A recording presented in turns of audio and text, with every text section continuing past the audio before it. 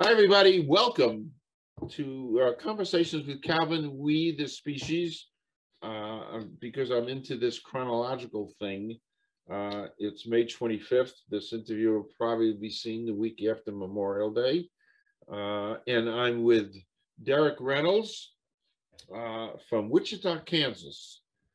But before we start chatting with Derek, a couple of things in my monologue, which I do now. I like to call it a Johnny Carson type monologue. That's what I call it. First, how I came to Derek. And I'm always amazed and I marvel at the exigencies of the universe, how people are put together. And a couple of months ago, I had met Jared Spence.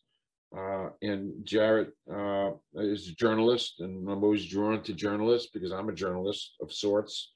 And Jared has, among other things, an NBA podcast, and I kind of like the NBA.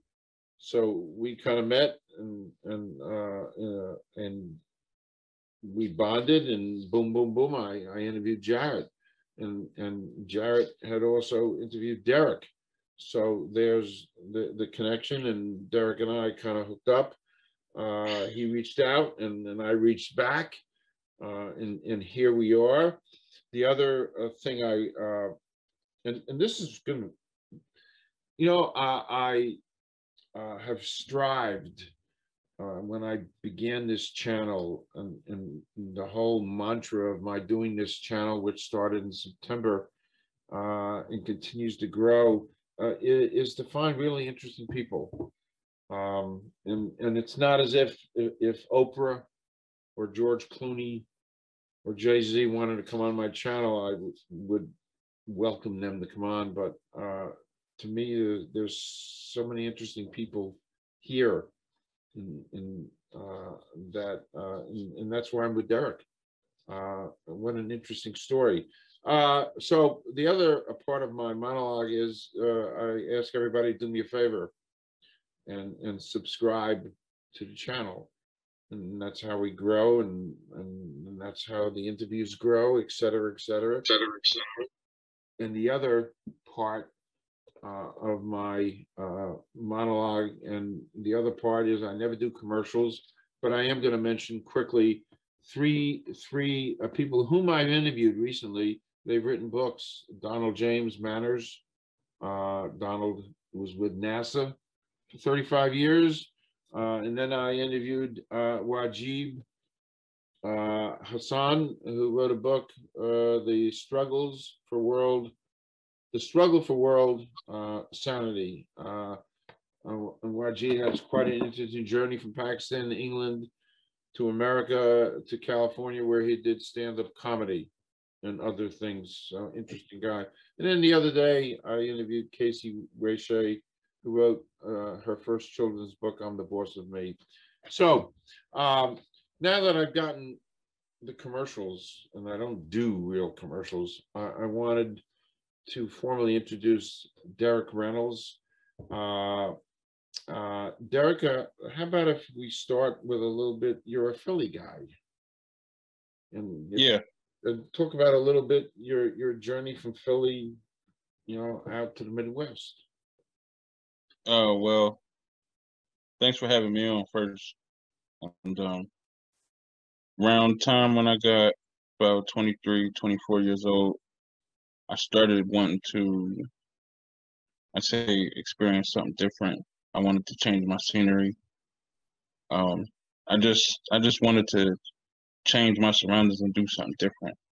So I stumbled across Job Corps. I had knew about Job Corps. I had already heard about it. I knew a few people who had went, but I had never thought of going myself. So once I stumbled across it again, I figured I might as well look at it because there ain't nothing to lose, so I might as well look at it. And I went online and looked it up, and I scheduled an appointment, and I went and talked to the guy, and it looked good. So I went ahead and took the opportunity, and I went to Kentucky, Simpsonville, Kentucky, at the Whitney M. Young Job Corps Center, Mm-hmm.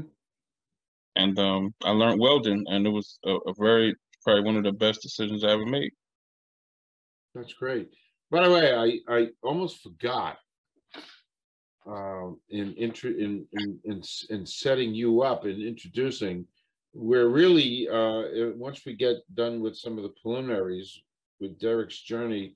Derek is the founder of Hugadad Foundation, hugadad.com, which is what we're really going to be talking about. So I wanted to make sure I showed that.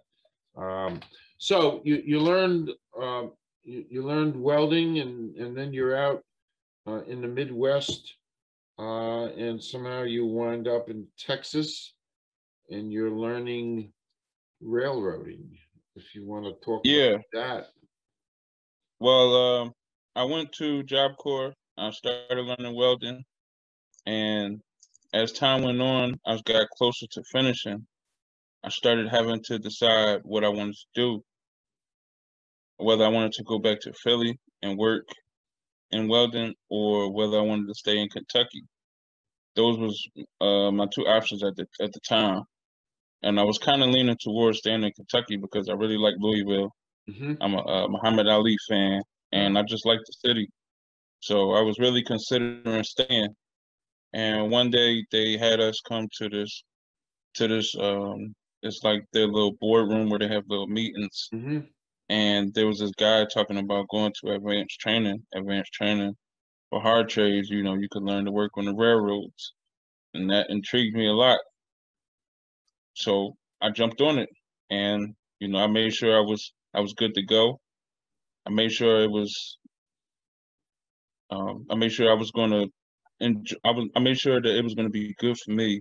It was going to be profitable for me to go down there. Mm-hmm. And, you know, it turned out really well. I went down there, I spent about 6 months there Wow. and learned how to work on the railroad. And I got a job on BNSF Railway, one of the top railroads in the country.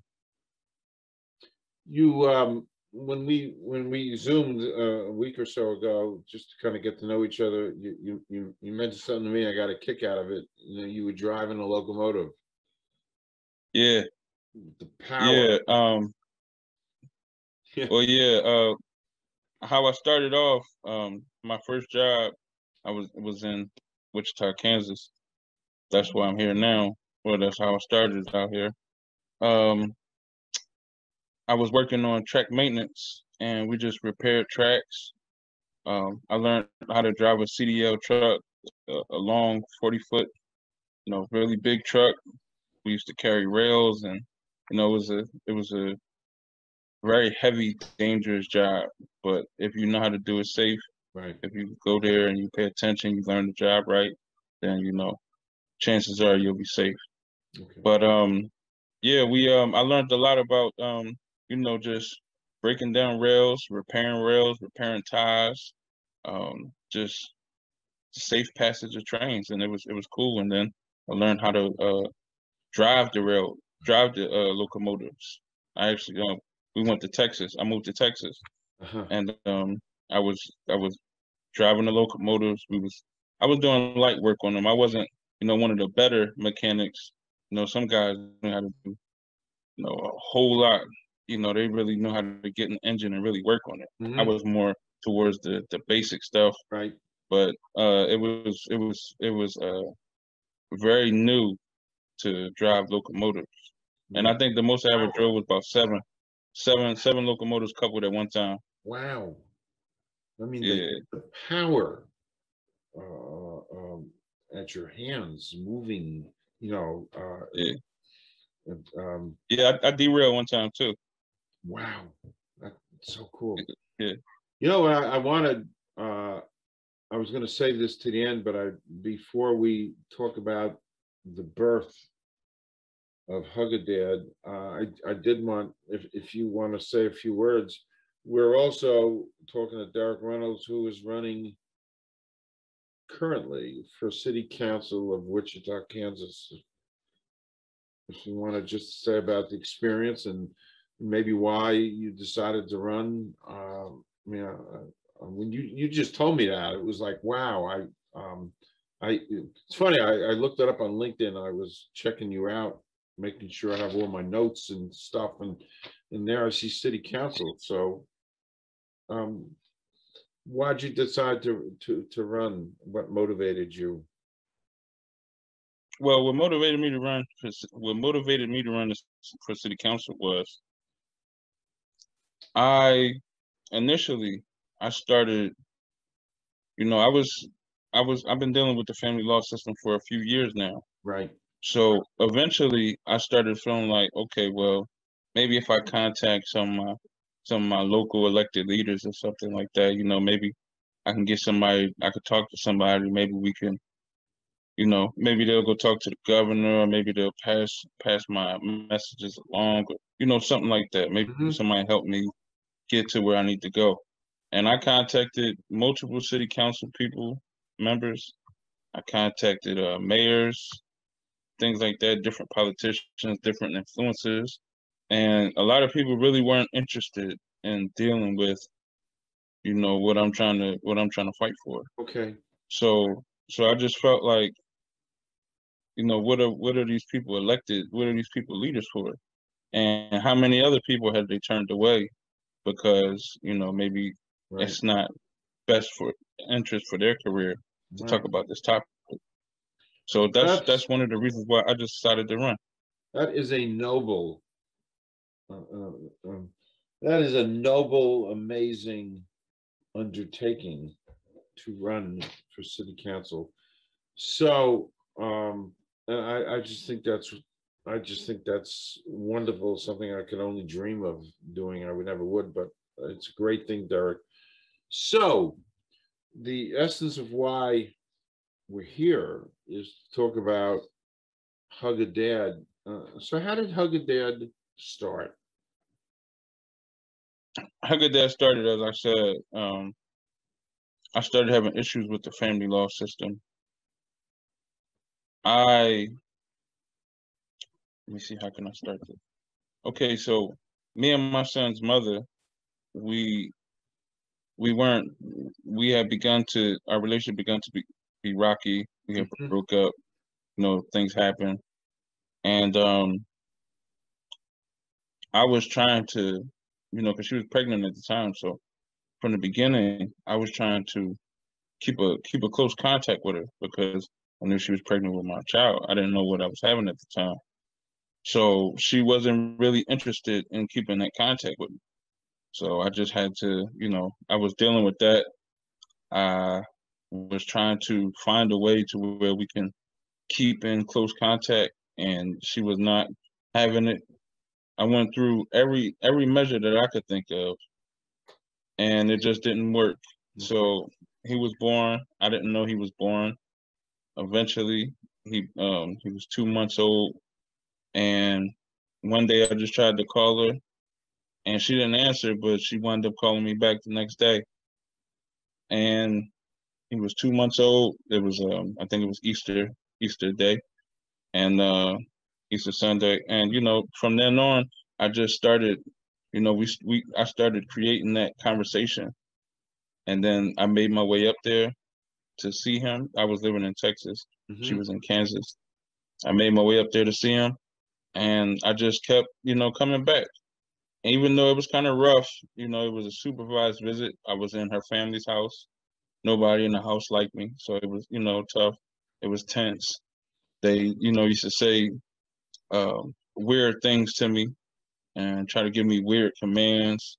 Try to tell me I had to put down my son while he was sleeping and stuff like that. And that was just an awful, awful experience. So just going through the family law system, going to court, me consistently, trying to be the one to create healthy co-parenting, Hmm. with my son's mother, and then her rejecting me, and then me going to court and bringing this, like, look at these text messages, look at these messages. You see me, I'm trying to be friends, I'm trying to, make it conducive to my son, and she's just rejecting me at every step, and nobody is concerned about it. Nobody wants to talk about it. They assaulted me. I got pepper sprayed. by her mother, by my son's grandmother for not giving up my hotel room number. And we went to court over that, and nobody, saw anything wrong with it. I'm consistently coming to court, and they're consistently doing whatever they want to do. Here I am, just trying to be a father to my son, just trying to spend time with him. And, I got to fight to be his emergency contact at the doctor's office. Wow. I got to fight to have my last name put onto Wow. his last name. Wow. I got to fight just to see him. So, that's what made Hug a Dad start, because I just was feeling some type of way. Yeah, just the energy, and I just wanted to put it into something positive. So I just started writing down how I was feeling, and it just turned into an organization. Okay. And folks should, the easiest right now, hugadad.com, Hug a Dad Foundation, to take a peek, and that'll be on the bottom of the screen. So, if I say a few words about the joys and challenges of fatherhood, would you want to say a few words about that? Oh yeah, of course. There are plenty of joys. Just watching him do things, and it's like sometimes I watch him do stuff, and I feel like, oh wow, I remember doing that. I wonder if I was doing that when I was 3 or 4. Just it'll be things that I've forgotten about, and he'll do them, and I'll be like, man, I remember doing that. And it's just amazing to just have him sitting here watching cartoons that I grew up watching, and seeing how he reacts to certain things. And it's just great to be there to watch him grow. Like I can remember when he was just a little baby, like when I was holding his bottle, and now he's talking, even sometimes talking back, and telling me to leave him alone.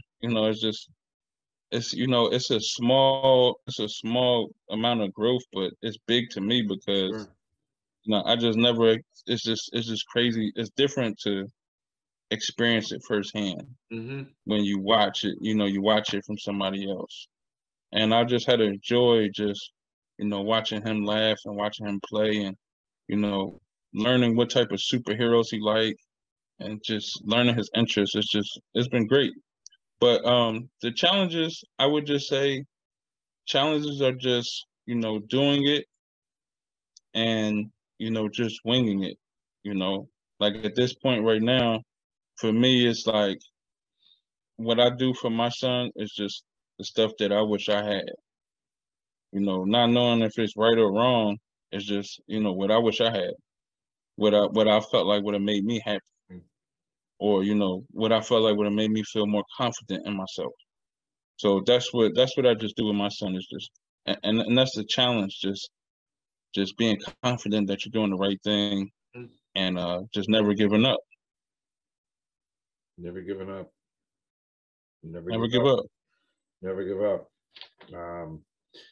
When I spent a good deal of time on your website, and you have some interesting programs. I won't go through all of them, but I'll ask you to talk about a couple of them. They're in Hug a Dad, you have something called Career Imagination. What is that? Career imagination is the idea to dream big, to just to daydream, to have an imagination, to think outside the box of what type of career you could possibly do. Not just your normal, you come outside and you walk on the avenue, and you see all the stores on the avenue, and you think, that's what type of job you're gonna have. When really there's a lot of cool, interesting jobs that people could do. And a lot of times people don't know that you can make a lot of money just off doing your hobbies. Like Calvin Schwartz is sitting here, he enjoys talking to people. And now he has a channel with a bunch of views. He's getting to do something that he enjoys to do. And, you know, you wouldn't have probably known maybe a few years ago that you could enjoy it this much or build it this much. So we just want to show people or show children, you know, for the most part, that there are plenty of ways to make money, especially if you're a young teen and, you know, things might be difficult for you right now. I would just say with Career Imagination is telling you to just stay on track, try to find you something to do that's positive, and it will work out in the end because there's a lot out there that you could be doing to make a lot of money, That's take care of great. yourself. I think that's great. And you know, you mentioned me in this channel. If you would have said to me a year ago, I'd be on a YouTube channel interviewing and chatting with people all over the country. I said, "What, are you kidding me?" So it's out there, and you know, if you explore and if you have imagination, and things keep evolving. So that's what happened to me. I never expected. And actually, I never expected any of this. I never expected to be a journalist, and I started. Well, that's the same with me. I never expected to, you know, drive a locomotive around a Right, yard, right, but because I was open-minded to what someone was trying to tell me, you know, I went out there and I did it, and I got that experience. exactly, exactly. Um, Also, part of the programs you have at Hug a Dad, you have something called Family Repair. That's correct. Chat, talk a little bit about that too. Family repair is the idea that there are plenty of relationships that end over senseless things. You know, people in relationships over things that really could be worked out, maybe if they knew how to work them out.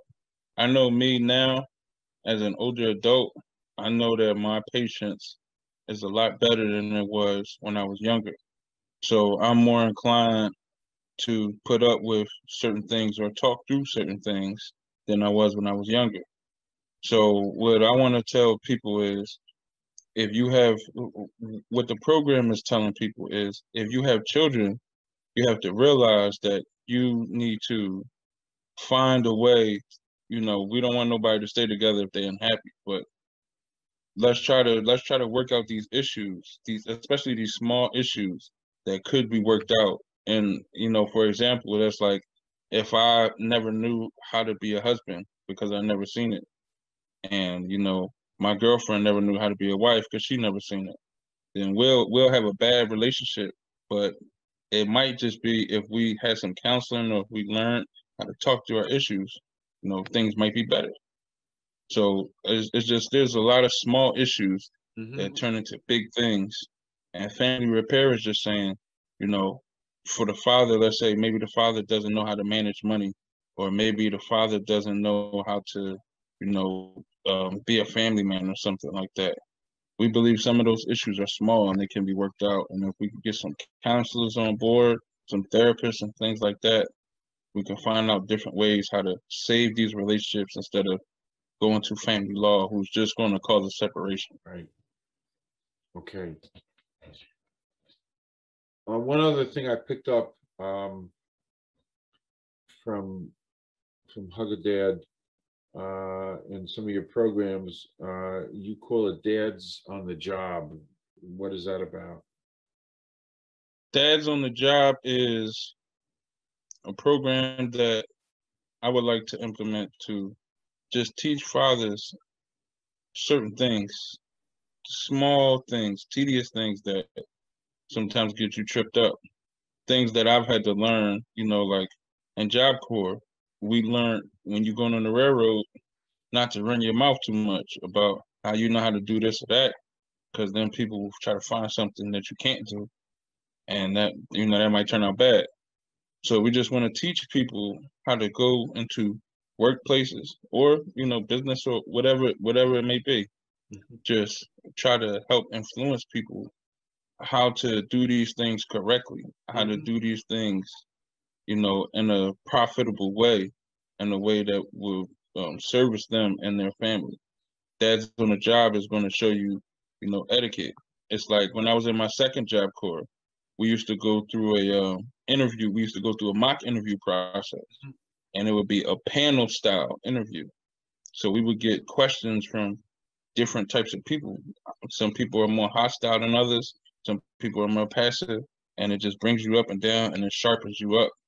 And I think that would be a great way to sharpen fathers up. And I hope they even take this program into my local jails and jails all over the place, because then we could have inmates coming home, and they be sharp and ready to proceed on with life. Yes. So much has to be done. I'm not an expert. So much has to be done with that. I from a distance, I observe the Women's Health Institute here in New Jersey has a program of trying to help women who are coming out of prison with all kinds of giving them the skills and the talents and the know-how to make a success. So what you're trying to do is so needed. I'm going to go off topic a second. I forewarned you, Derek. So Yeah. going off topic, I'm going to ask you a Calvin question. And it's a one-word answer, basically, or two or three. But so here it goes. I like this question. Excluding family or friends, somebody living or dead you'd like to spend the day with. Well, actually, you know what? I think I even know the answer. I've never done this before. I'm going to answer before you answer, and that's how well I know you. So you can add on to this, but so excluding family or friends, somebody living and dead you'd like to spend a day with, and I know the answer. This is like wow. It's Muhammad Ali. Am I right? Yeah, he would definitely be. He would be at the top of the list. I would probably definitely choose him. Yeah. Just because I respect him a lot. I respect his mind, just the will, the strength. I mean, yeah, he was a great guy. Seemed to be a great guy. By the way, he was. I'm not just saying it because you're there, but he was truly one of my heroes. I marveled at Muhammad Ali. You know what I watch often? Because I'm a big fan of Billy Crystal, and at Muhammad Ali's funeral, Billy Crystal, the comedian, did like a 15-minute eulogy that was hysterically funny, because Billy Crystal used to imitate Muhammad Ali and Howard Cosell, the sportscaster, when Muhammad Ali was starting, when he changed his name from Cassius Clay to Muhammad Ali, there was only one sportscaster who accepted that, and that was Howard Cosell, and he called him Muhammad Ali because he wanted to be called that. So that began a great friendship with. But anyway, so this first time I ever answered the question when I asked it, because I'm getting to know you. So moving along back, kind of winding down, what would you like to see Hug a Dad Foundation become?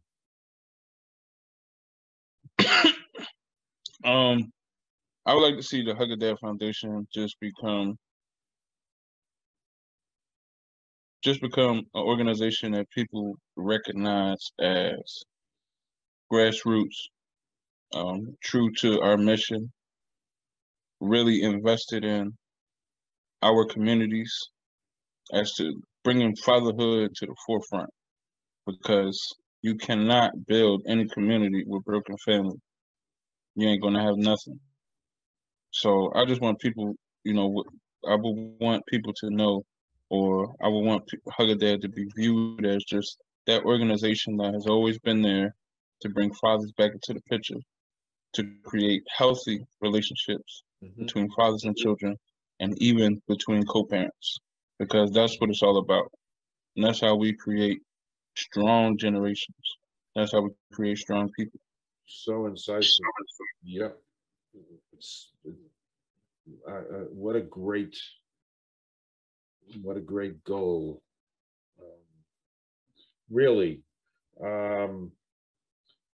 You also, by the way, I show this again to everybody. I've seen a lot of logos in my day, and I'm not just saying this because you're here, but I looked at this logo. It's great. I mean, Thank you. it really is great. It just tells a wonderful story. How did this, where and how did this come into your consciousness? Well, I think last summer I was just starting to think of, like I said, like I just started writing down stuff. So what I would do is I would try to talk to like people in the news and stuff like that, and they would always say like, well, a lot of people go through this. You don't have no organization or nothing. So I said, okay, well then that's when I started writing, and then it all just came together. Okay. So I'm like, I need a logo, and I just started thinking of like different logos of fathers maybe, tossing their children up in the air or hugging their children and things like that. So I went on Instagram and I just started looking at, people who do cartoons online and things like that. And I met with this guy online, and I just told him what I wanted, and the logo actually didn't come out the way I told him to do it, but it came out better. So really, I got to thank him mostly Oh, it's because great. he didn't do it the way I told him to do it, but it came out better. Oh, it's great. By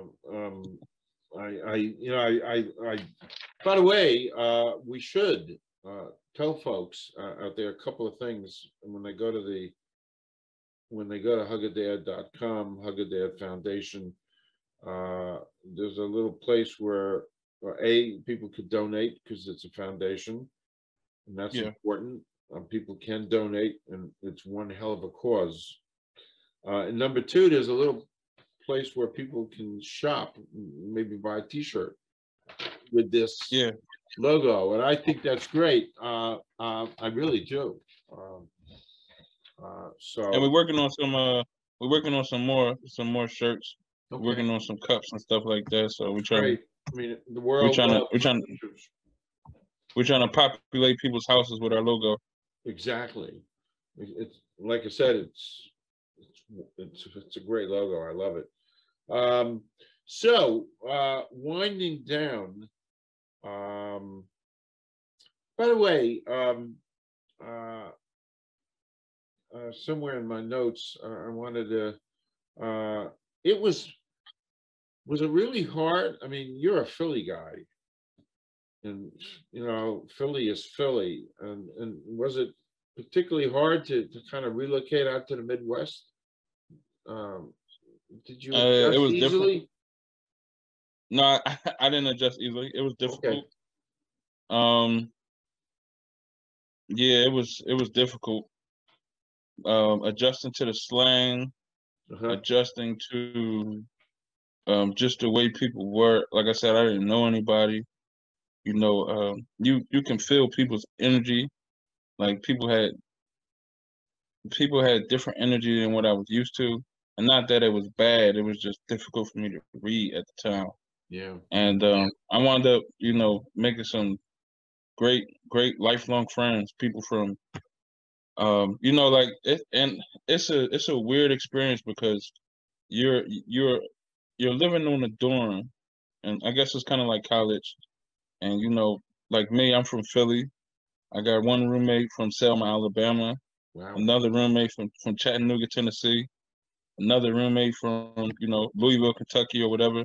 And we all bond over being in this place and trying to make something better of ourselves. And I'm still friends with a lot of those people. Some of those people I haven't seen in 6-7 years, and I call them on the phone right now and we laugh like I seen them yesterday. That's great. So, yeah. So I mean, it was difficult adjusting, but once I did, I really enjoyed where I was at. And I just want to tell you one thing really quick. You know, it was difficult for me at first when I first got there, and I used to talk to this pastor. I wanted to leave. I wanted to quit, and he told me that you know, God moved me out to the Midwest. You know, he moved me from the hustle and bust, the fast city, big city, to the slow country, to tell me to slow down and to think before I act. And that's what I did, and I stayed, and you know, it turned out great for me. So Yeah. I've always appreciated that guy for Right. sitting there, you know, talking to me like that. Hey, I think your journey, you know, from Philly out there, in creating and founding Hug-A-Dad, and now running city council, is a pretty nice journey. Really, Thank you. it's a great journey. So you have so maybe the last thing I want to ask, just to because it fascinates me. You're interested in journalism and poetry, and doing some writing, correct? Yeah, I've actually been writing. Um, I've been working on some things. You know, I really enjoy poetry. I really enjoy, you know, coming up with stories, storytelling, and Okay. trying to write articles to express my opinion on how I feel. And I'm looking forward to um, publishing some articles and publishing some writing. So if anyone watching is interested, you know, I feel like you won't be disappointed. That's great. And you know what? When we go off air, um, we'll talk about that. We're almost going to go off air, because Oh, okay. we've done a nice little chat, and truly, Derek, your journey's been really so fascinating, and that's why we're here. And I want to thank you, for your time and for your graciousness. And formally and officially, I'm kind of a funny guy. Loyalty is a wonderful word, and now that we're friends, and we've done stuff together and spent time together, my sense of loyalty says, when you ever want to come back here, when you're on the city council or whatever, you want to sit and rap and chat and whatever, I'm always here. Uh, Thank you. I appreciate that. yeah, I'm saying that formally. I would love to have you come back, and we can just kind of chat. And it's funny, we didn't talk about the Eagles. Um, I'm teasing you, but I want to thank you so much for your time. And you know what? I'm wishing you good luck in the primary, and good luck on election day, and definitely good luck with Hug-A-Dad, because I believe in this. This is critical and essential.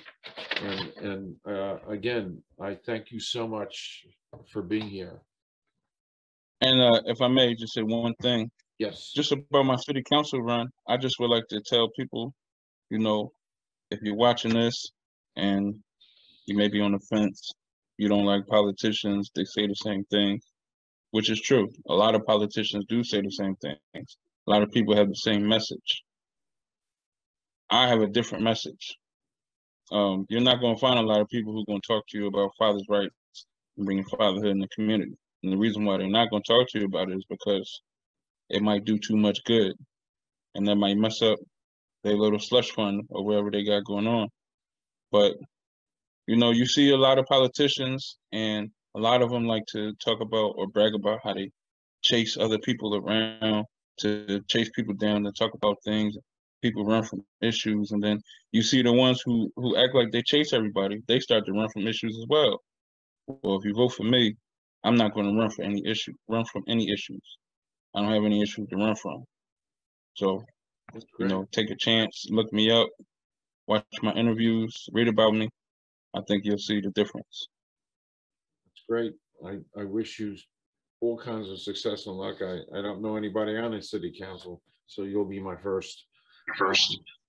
So be well. I thank you, and to be continued. Thank you, Derek. Thank you, sir. Thank you.